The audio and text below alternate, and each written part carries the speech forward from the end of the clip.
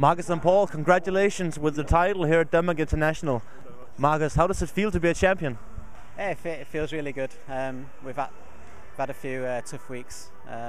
We were expecting good things when we came here, and we were the top seeds, so we were technically the ones to beat, and we're just really happy to have come through it because it has been quite tough the last few weeks.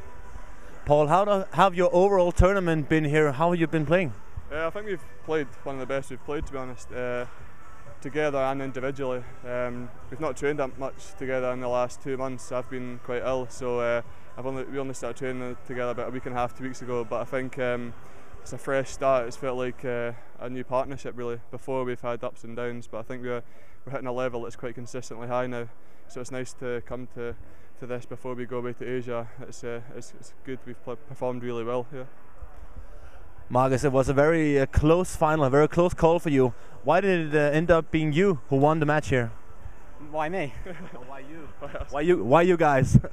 I think when it gets to that point in the game when it's 18-19 all, it could literally go either way. It's just whoever holds the nerve or plays a special shot at that moment.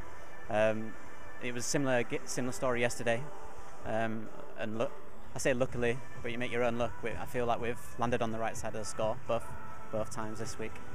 That's why you're top seeds. Congratulations, guys, once again.